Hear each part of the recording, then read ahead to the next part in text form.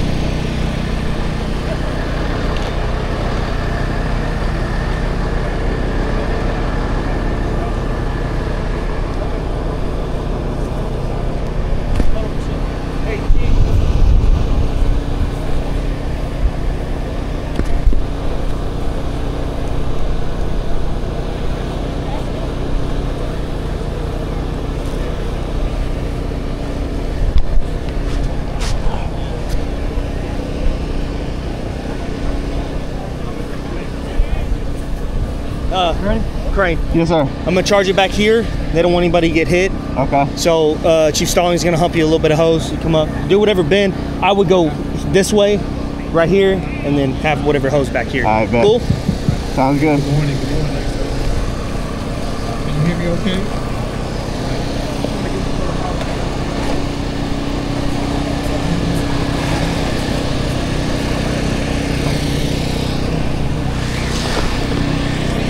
Yeah.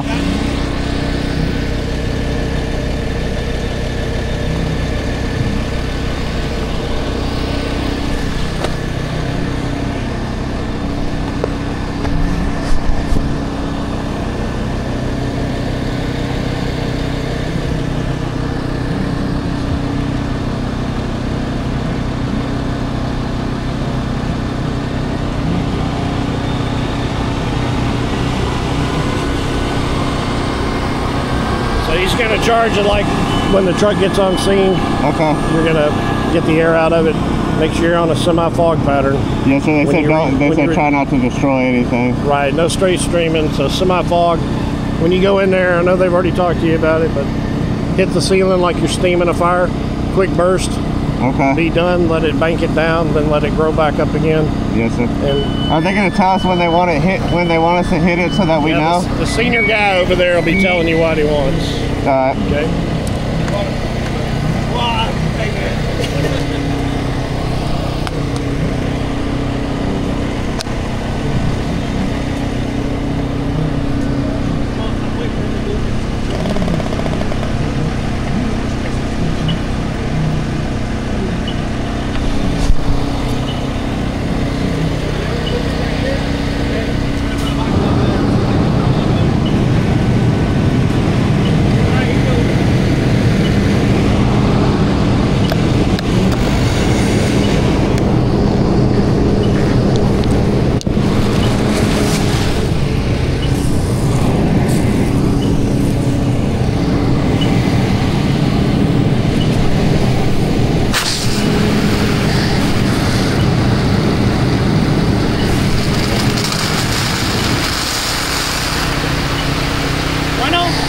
Huh? Good? Yeah, that's good. Okay.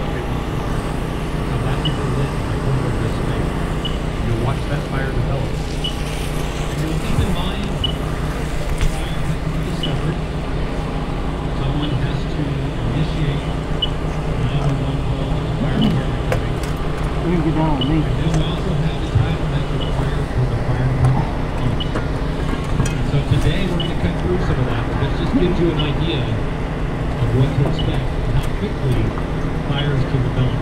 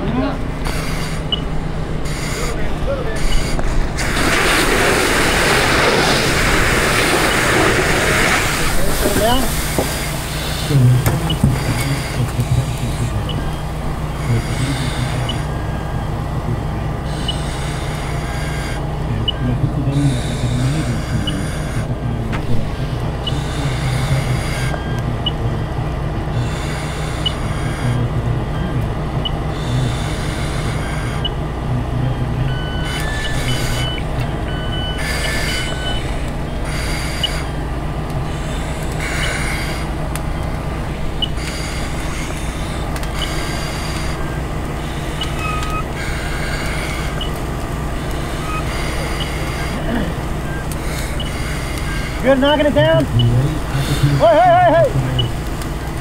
Good? Want to knock it down?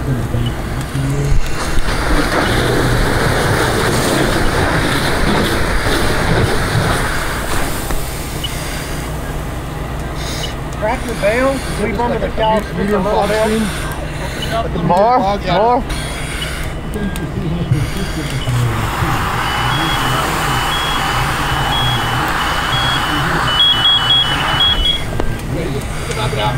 Tap it out. Keep it on the ball toe.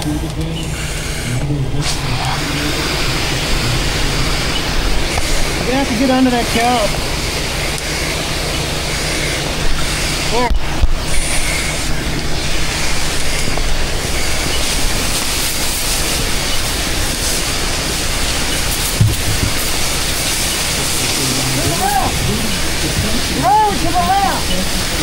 Right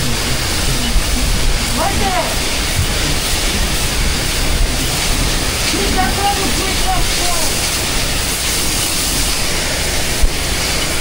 The gas is still burning pretty good! Hold that side pan in the middle! Take it back! There you go!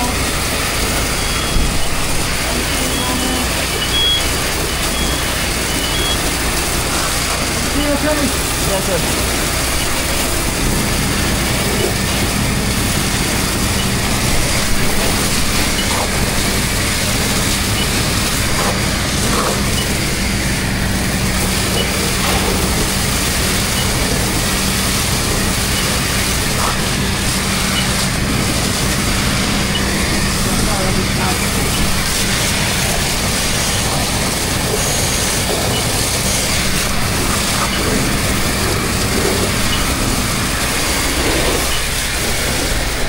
Can we get in there?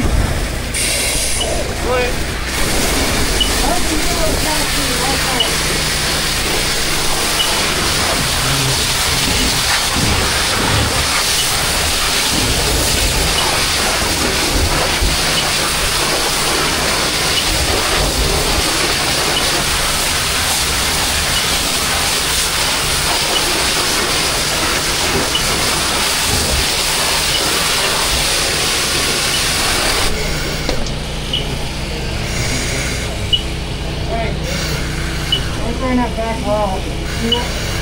Back wall. When that kitchen comes down,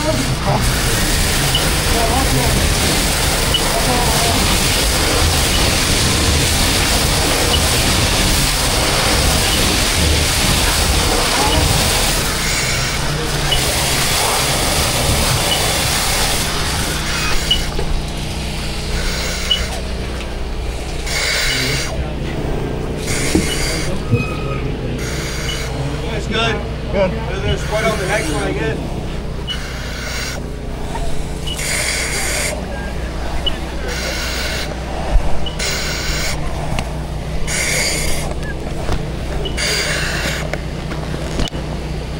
All right, so we've got this first cell, the fire suppressed. Thanks to our firefighters here. Hope we don't overheat, won't need you here in just a minute. But if you can kind of look while we're waiting for this other fire to get going, we can kind of take a look inside this first cell and try to identify some things, right? So what we do as fire investigators, we're going to come out to that scene and we're going to document the heck out of it. We're going to photograph the exterior, the interior, and then we're going to try to determine that room of origin if we can, area of origin. And this is a great scene to do this because I can look, I've got a, let's say a typical living room, but I've got some great patterns, and just some patterns tell us a lot. The two important things they tell us is movement of the fire and intensity of the fire. And I think you guys got to see it happen, but we can come in later and we can look at the mass loss, look at the material that's gone on the sofa. And you can see, sometimes it starts off very simple. It's like, do I have more loss on the right? Do I have more loss on the left? On this next one, Yeah. I really want you to fucking just like Oh, did I hold it for too long? a little bit. Okay. Because he was like, oh, off, and you spray for another 10 seconds. Sorry. It's like that, because they really want, because like I said, they're showing them, they're not showing us. Yeah. So It's so hard to like dial it back. grab your nozzle to get ready.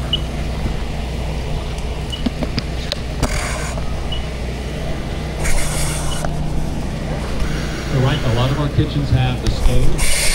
Sometimes the product has a microwave, cabinetry, the refrigerator, other appliances around the kitchen. So he said a quick, like shut it off. Don't. I guess I held it open too long. Yeah, just a quick pinch around the top, kind of knock it up. Knock it down, but don't put it out. This is when they really want to not disturb anything.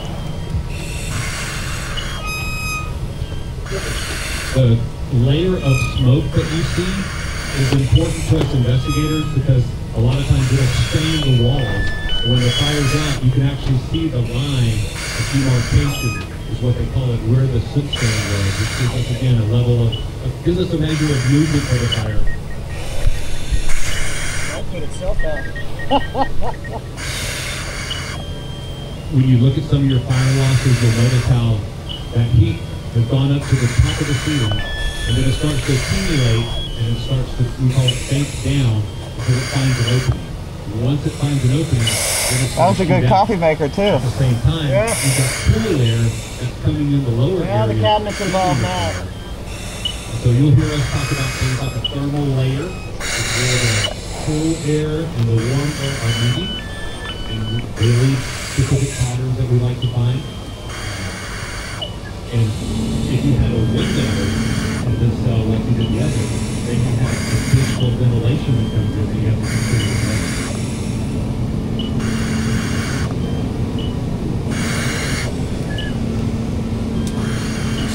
I wouldn't open this one up all the way, just kind of gate it a little bit. Yes, sir. Nothing, no real pressure. To be honest, we don't need anything more than idle pressure, really. Oh yeah.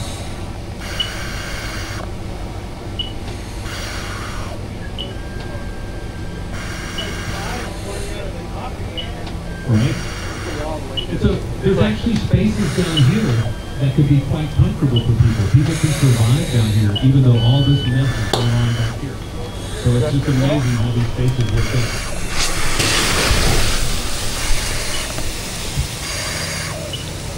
Perfect. And we're done.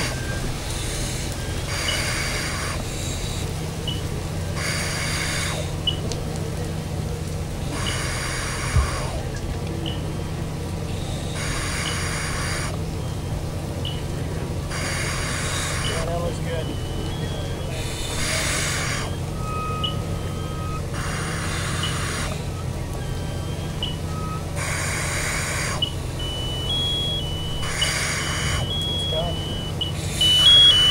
It's done. All right. So our suppression folks said that our fires are out. We're going to let them cool down. So what we're going to do is we're going to have them move this hand to the side because we want to give y'all an opportunity to come up closer where you can look. And we want to talk about what we're seeing inside of these birds. So give us a few minutes to let them get things squared away, and I will invite you up.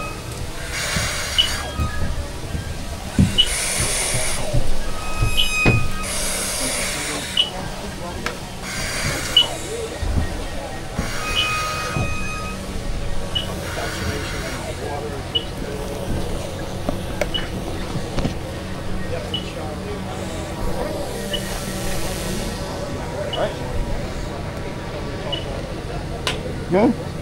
Yeah, that's it. I'm just chewing on these. I got no real hot spot. Can't just wait. It's all been really good. I didn't know what I